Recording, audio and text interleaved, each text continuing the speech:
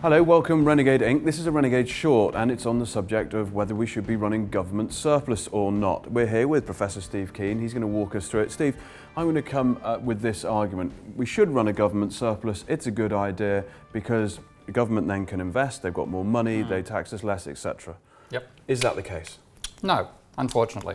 Wish it was that simple. But I think with people, what people do is they think like their own household, where they can actually spend less than they earn, and it all works out nice and easily. So is this extrapolating a household budget into a government budget? And that's the area everybody's doing. So let's actually think at the scale we talk about an entire economy, and we say let's divide it into and call this the private sector and the government sector, and see what actually is involved if the government's going to run a surplus. Now, for it to run a surplus, it has to tax you more than it spends on you. No, I don't like the idea. Okay, what happens as a result is, let's say it's a £50 billion surplus, then that means they're taking £50 billion out of circulation. So that's money out of the economy. Which can also mean if the money turns over twice a year, they can reduce total spending by £100 billion.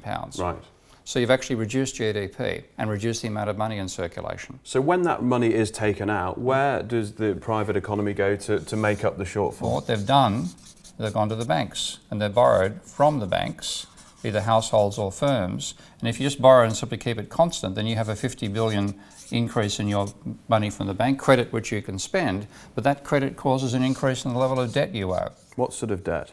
Private debt. Right. And this is what's exploded, and this is what's caused the financial crisis, and that's what's caused the current slump in the economy. So we can get historical context. Let's just have a look at the private debt from the UK specifically, private debt from the 1800s. Walk us through it. What you see is that the data starts in 1880. From 1880 and 1980, there's no trend. There's booms and slumps overall, but there's no trend in the level of private debt. It stays below 75% of GDP. Yeah, but there's some irregularities here. What's happened? Then in 1980, 79, 80, we have a new conservative government that believes that we should treat the economy like a household, and tries to run surpluses and liberates the financial sector to let capitalism rip.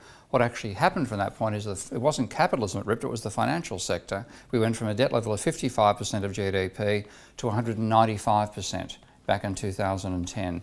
And from that point on, nobody wants to borrow any money anymore, credit demand has evaporated, and we're in an almost permanent slump. So while we're looking at graphs, let's quickly look at the US. When the US did try to run surpluses or run surpluses, what happened? Well, it's over 120 years of data, it's run surpluses sustained on two occasions.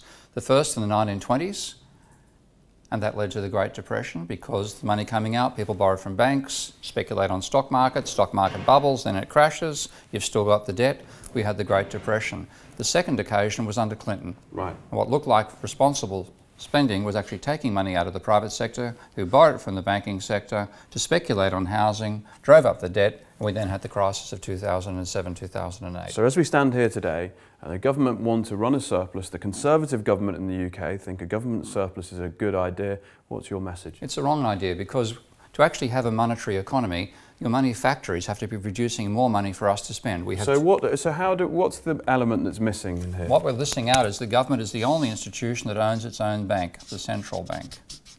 And the central bank finances what the government wants to do, and can finance it indefinitely so long as we continue accepting British pounds as forms of payment within Britain, which we do. So if the government runs a deficit, it's actually injecting money into the economy, and unlike money coming from the banking sector, it doesn't come with an obligation to repay. It comes with an obligation to pay tax, but not to pay it all back. Right, so it's actually a sleeping giant. Yeah.